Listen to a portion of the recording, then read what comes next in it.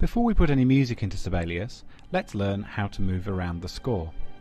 When you've got nothing selected, you can click on any blank part of your score, and when you click and hold, the mouse pointer turns into a hand.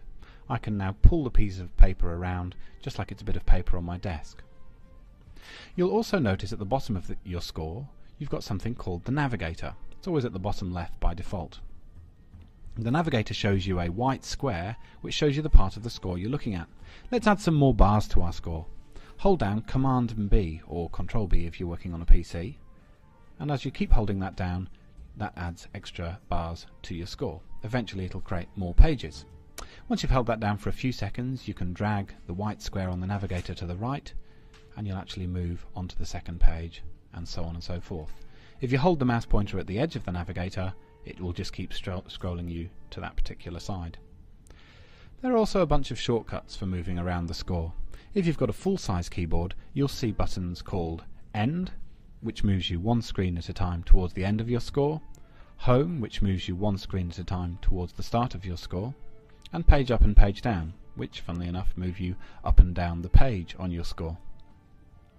If you've got a mouse with a wheel on it, then you can scroll up and down your score simply by rolling the wheel up and down. And if you hold the Shift key, it'll also move you left and right as you roll the wheel up and down. You can also work in any zoom in Sibelius.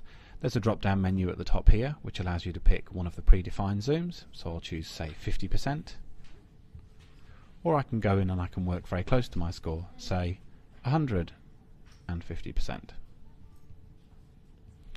There are also shortcuts for zooming in and out of your score. You can hold down Command or Control on a PC and type the plus and minus buttons that are next to the delete key.